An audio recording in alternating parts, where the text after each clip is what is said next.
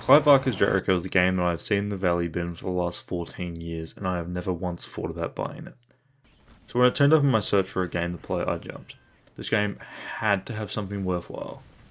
But then I saw that it was developed by Mercury Steam, a game that I remember being attached to American McGee at some point, a developer and writer who has these really interesting games under his belt. And it turns out that Mercury Steam helped develop McGee's Scrapland, which is like a weird action-adventure puzzle game. It looks unique and has some really interesting gameplay mechanics, namely possessing enemies to complete objectives. And now I understand that they must have a gimmick they put into every game they work on, because in Jericho, you have 6 playable characters, switchable at will. So let's check it out. But first, the premise. But no, we have some work to do first. SMod is a mod for Jericho and it adds a lot to the game and honestly fixes a lot of the game's problems because it is a console port. It adds an FOV setting, it adds the ability to get rid of head bobbing, fixes this really weird mouse issue, but not entirely, which we'll come back to later, but it adds dynamic lights for muzzle flashes, new sprites, fixes some of the game's weird balancing. Again, more on that later, but yeah, let's talk about the premise now. This is the first game we're covering on the channel which has a fairly involved premise, and by that I mean it's got some weird Christian mumbo which I don't necessarily understand because I'm an atheist. But let's move on. So the idea is that God created humanity, but before that he created the firstborn, a creature so disgusting that he cast it away into the abyss, which honestly kind of an overreaction, but okay. He then moved on to making humans, but the firstborn was so powerful that it would break from the abyss itself. Basically, each time absorbing small areas of the world, a desert in World War II, a temple, all sorts of things. He basically has this tiny little pocket dimension. But the catch is all these small areas of the world are actually the same area of the world, but from different times. World War II, Roman times, medieval times, ancient Egyptian times, and of course the literal birth of time. You play as a member of Jericho Squad, who are a part of the Department of Occult Warfare, designed to combat the Germans' occult research during the Second World War. You were sent into Al-Khali to prevent Arnold Leach, a rogue agent, from opening the breach and unleashing the firstborn. And that's where the game starts. And that's where the plot summary ends and we move on to the presentation. Mainly the visuals for now. Jericho was released in 2007. And when compared to games released in 2007, games like Crysis, Bioshock, Mass Effect, it's not a very good looking game. It's subpar, but it also isn't a AAA game. It's technically a AA game, because sure, it was published by Codemasters, but it obviously was not produced with the budget of a 2007 AAA game. So I can let a lot of its technical shortcomings go because of that.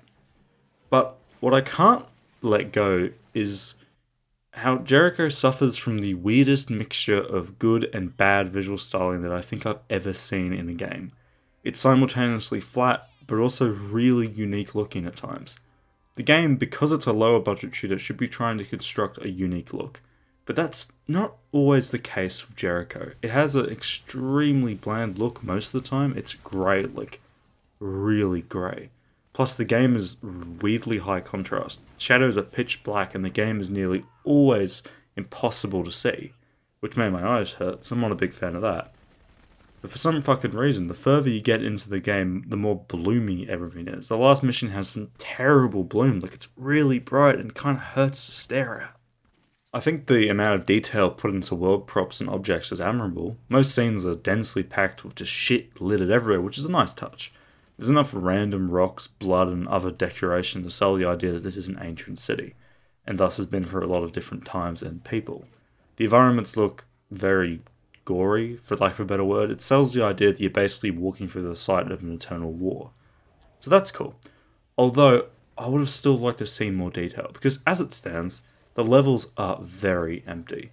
Sure, they have shit everywhere, but these are massive open rooms, with what seems like no purpose to exist. Like, what is this room? Was it a bank? I don't know. The game doesn't give me any clues, and it's such a minor thing I feel like complaining about. But it hurts the immersion of the game. And games should aim to be immersive. Immersive doesn't mean Red Dead 2. It also means Minecraft, where basically, it just means I want to keep on playing the game. My attention should not be divided by asking these stupid questions, but for Jericho it is. This game has interesting, unique enemy design and environmental work, but most of the time it's just overused and you quickly get sick of it. I quite like the Roman and medieval levels, but you spend most of your time in densely lit tunnels or wide open rooms. I would have loved to see more densely detailed areas. For the Roman levels, why not have us walking through a village? It needed just something to split up all these weird open rooms with these massive pillars. Because that's another thing. These levels seem massive, like the scale's off. These doorways are nearly always too big. Maybe the idea is meant to be that these are like idealized locations, because, spoiler alert, but you're basically in purgatory. So, it confused me, so it might confuse you. I think they were going for like grand and impressive, but it just comes off as cheap and underwhelming. Some of the later levels have really cool stuff in them, but they just come way too late. I was already tuned out by the time I crossed the halfway mark. This game does not put its best foot forward. At least, character designs are decently well done. Everyone wears leather. It's kind of like the Matrix decided to fuck Hellraiser. It's an interesting combo, but it does sell the idea of being an occult branch of the US Army. Like, you're dressed technically, but it's also gothic. So I get what they were trying to go for, and I kinda dig it. Enemy designs are another place that I think, while good, quickly got old. The game has 13 types of enemies, and most of them are confined to their own short stages. You will always be, regardless of stage, fighting the same 3 enemy types, however, with some enemies unique to the level sprinkled in on top. The 3 most commonly occurring enemies are these walking zombie fiends. They look good, kinda gross, but that's kind of the point, I guess, right? Like, the big ones here have these bulges, which are, they're walking mines, which is cool. They just explode if you get near them. You have to shoot off the yellow bits, and then they die. It's a good way to spice up the combat, but it does get old quickly. And these guys insta-kill, which you'll hear more about later, because it gets worse. And on top of that, you also have your normal melee shambler type, and then you have this flying bat thing that I think has the most health out of any creature in the game. Which kind of sucks, because they move so fast. But to be fair, some of the in-game abilities do just kill them very quickly. It's a balancing act that I don't think Jericho always gets right at times, but again, more on that later. But for now, because this is a shooter, how does the shooting look? Does it look good? And yeah, it does. I do think that it looks good, but if this game was to be celebrated for anything graphically, it would be effects and lighting, especially in combat. Every round fires emits a bright light that lights up rooms, and because this is a squad shooter with 6 people, you're basically always blinded in combat. And whether that's a positive is up to you, but it does, like most things in the game, get really tiring really quickly, in my opinion. But at times it can look amazing as your entire squad holds down a line and guns down enemies. And that's the other thing. Unloading into an enemy is not Fear 1 level, but it's good. That combined with the ragdoll physics really helps to sell the effect. You unleash a torrential rain of bullets and the enemies will fall backward as you unload into their now ragdoll body. And sometimes these swarms of fires come and take the enemies away, making them disappear. I don't know what the lore explanation is, but it always makes me think that they're about to be revived, which does confuse me during combat, but you do get used to it. So, yeah, overall, in terms of graphics, nothing really jumped out to me as bad. It's all fairly average here, nothing takes you out of the game and makes you go, ah, what was that? But as previously mentioned, the biggest failing of this game in terms of the visuals is just the styling. It's just so bland and it lacks a unique look or flair that really could have made this game more visually identifiable. It kind of reminds me of Necrovision, but if Necrovision had no soul. But I digress. In terms of audio, the game sounds pretty standard. Nothing really jumps out at me as bad. The voice acting is actually, honestly, pretty good. It is cheesy, so it's not like the performance is going to have you crying, but it suits the atmosphere and tone well enough. Yes, as were the priests of this temple. The High Priestess... So much anger, so much hatred. They wanted us to suffer as much as they suffered. It's like they were in my head, cutting from the inside. I think Cole got the worst of it. You know she has problems. Fear of the dark, fear of being touched, fear of tight spaces. Let me talk to her. Oh, don't touch me! For God's sake, do it! Please! Please! I do wish they had more combat dialogue though, because you do just hear the same stuff over and over and over again. It's more of a budget problem, so I can forgive that.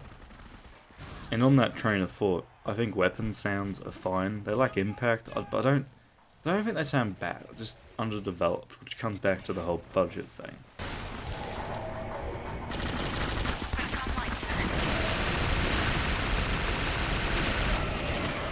The guns sound the same regardless of where you shoot them, so there's no reverb if you're in a tight space or whatever, which does lessen the impact and the intensity of the sound. And this is gonna sound strange, but I don't remember the soundtrack for Jericho.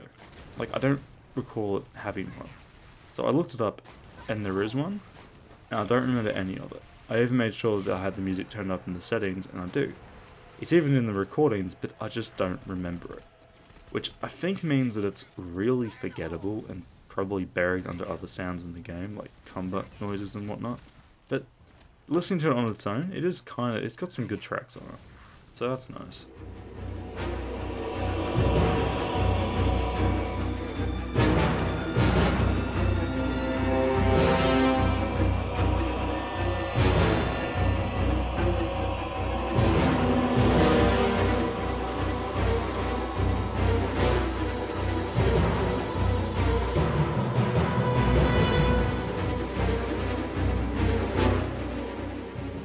And now for the big one. I keep going back and forth on whether or not I like the gameplay. On one hand, it's very clunky and has obvious shortcomings, but on the other hand, some of the shooting's fun. It has the potential to be fun for the right person. This game is effectively the definition of a corridor shooter. You walk into a corridor and enemies start spawning in front of you. But this game does something unique. It doesn't want you to push the enemies at all. The enemies literally keep spawning until you kill like 20 of them, then they stop, sweeping them by a checkpoint. And I don't know, it got old really quickly for me. It's just so stupidly infuriating. It's a shooter. You should be pushing the enemy at all times, trying to flank them. But that's just not a thing. And I'll come back to this later because I do have way more to say on this point, but you need context first. The core fundamentals of a great shooter are present here, but shooting the enemy just lacks impact, like any impact at all. None of the weapons feel good to use. My favourite is probably the underbarrel shotgun that Jones has, or the dual pistols that Rawling has. The sniper rifle feels awful, it lacks impact, does next to no damage as well. It's meant to be this high damage, low rate of fire weapon, but it just sucks in Jericho, so what the fuck's the point? And there's something wrong with how mouse input is handled as well. And I don't think it's a mouse dead zone. No, it's a mouse dead zone. Okay, so it only appears to affect tiny micro adjustments, but it really throws off your aim. I didn't know how much I actually did these adjustments until I started playing Jericho. It makes sniping, on the few occasions I actually used it, practically useless, because I can't fucking aim. It's terrible. And yeah, SMod, you know that mod we installed? That was meant to fix it. Maybe it's better now, but I don't know. It's still annoying regardless. But what about Jericho's main defining trait, the 6 playable characters? Well, they all play differently, but I don't think it's different enough to really think of them as unique characters with different playstyles. The differences between each character are limited to their weapons and their special abilities. They don't even seem to have different amounts of resistance or health or anything, really. Even the movement speeds seem pretty much the same between them. I think the melee focused sword user is maybe slightly faster, but maybe it's because I have to play more mobile with her. I simply just don't know. Some of the abilities that the characters have, by the way, are borderline useless in combat, with use being limited to story moments only. For example, Delgado, he's the minigun guy, he has a shield that can block damage from fire, that's his ability. But the problem is that only one enemy in the game actually deals fire damage, and it appears for 10 minutes, so that renders his special ability useless. Luckily, his other ability is one of the most important in the game, as he summons his fire demon from his hand that 2-shots most enemies, and also it's a guaranteed hit. The sniper chick has a kinetic push that staggers enemies, but she's a sniper, so why would she need that? That ability should have gone for the girl that has a sword, or the guy that has the underbarrel shotgun. It just seems really strange to me that a close range ability was given to a character that is used as range fundamentally. She's a sniper after all. 6 playable characters and all of them have uses, but they're fringe cases at best. You kind of pick out who you have access to at any given time. Because sometimes you get split up and only have a small section of the squad. You will eventually find a character whose weapons and abilities work best for you. I really like Delgado's pistol and his firearm ability, as it looks cool and kills enemies really quickly. And you'd also think that all these different abilities from each character could be like chained together to make combos, right?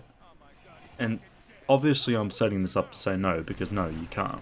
You kind of just switch between them using their abilities, which it isn't a bad system. I just think this game could have been a lot better if more focus was put on the idea of being a squad of like powered up magic spec ops. Because as it says, the characters are just different weapon loadouts with some sprinkles on top. And you might be wondering, how does the game balance when you have 6 characters shooting at the same enemies at the same time? Wouldn't enemies just die really quickly?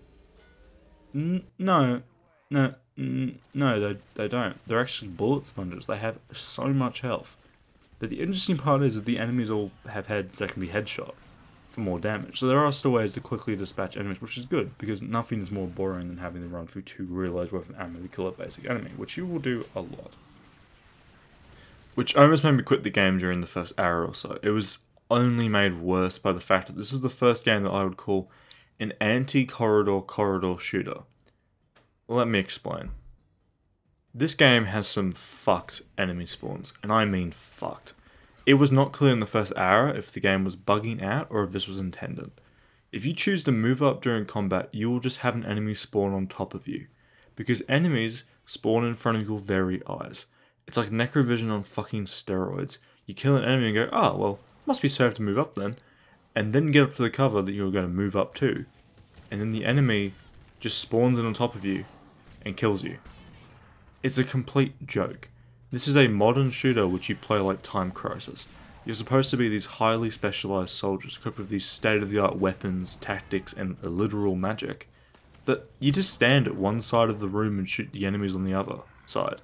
It's so simple and lacking in depth. Even the enemies are just simple. Because this game has 13 types of enemies, with most of them just being confined to small parts of the game or being specific to time eras of each chapter. Well, granted, some of these enemies do require special tactics to fight, but they can all just be defeated by pumping lead into them repeatedly. It's just not a fun experience. It's simply just too basic and doesn't require much from the player other than patience. This game really starts to get good after the World War II section, which is about halfway through, which is a lot of time to ask from a player. This game has heaps of potential, but it's just let down by these poorly executed and poorly thought out gameplay. Some of the later game enemies are actually pretty fun to fight. They require some form of thinking from the player, but they only exist on screen for like 45 minutes at the most. But to be fair, it's a good 45 minutes. Most areas are a slog though. It's just heaps of respawning enemies, and I'm not talking like 1 or 2 waves, I'm talking like 5 or 6 per combat arena. And the only way to know if the waves are done is the cheeky checkpoint reach graphic that flashes at the bottom of the screen. After that is done, you're done fighting, you can move on to the next room. But that next room will just be the same shit again. But let's talk about the story before I completely lose my mind. I can see the appeal of the narrative. It's different. It's not well written, it's not thought-provoking or even really all that interesting. It's different and that's it. But I am going to talk about the titular Clive Barker because, well, he is actually titular. He put his own name in the fucking title. Really early in this review, I made a comment about how this game's core characters look like the Matrix fucks Hellraiser. And well, that's because Clive Barker is the director and writer of Hellraiser. So, I guess he just likes leather and gothic stuff. Fair enough. He's a big time horror fan. He's written and created horror films, books, arts, all sort of things. And he really likes the occult, so that explains the heavy Christian themes, the symbolism, and just the narrative overall of Jericho, plus the name. And as is not common in my reviews, I'm actually not going to focus on the details of the story here, because there really just isn't anything at all. It's very basic, and There's not much detail to it. And interestingly enough, there was a planned sequel, but considering no one has talked about it for nearly 10 years, I'm going to assume that's not going to happen. So, yeah, that's Clive Barker's Jericho. And, well, I wouldn't tell you to go play it. It's simply not all that engaging. It could be a nice way to spend an afternoon, but it's not a game that will make you want to play it. It is a slog to get through. Despite its 7 or so hour runtime, it easily feels like 15, if not more. But enough people like this game, there's a fair chance that you will like it too, so give it a go, but it is freeware, so it's free, so it costs nothing but your time, and you will know pretty quickly if you like it. The first hour is the same as the rest, it only gets more action-packed, and there's just generally more combat and more unique stuff.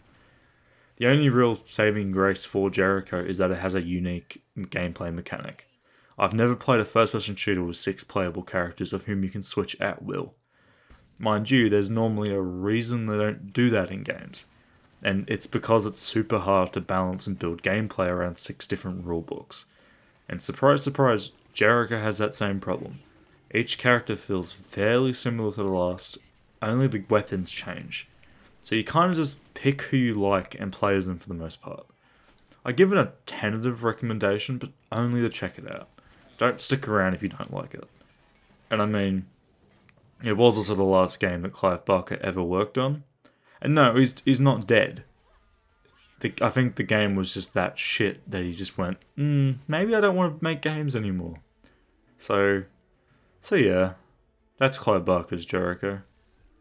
Thanks for watching.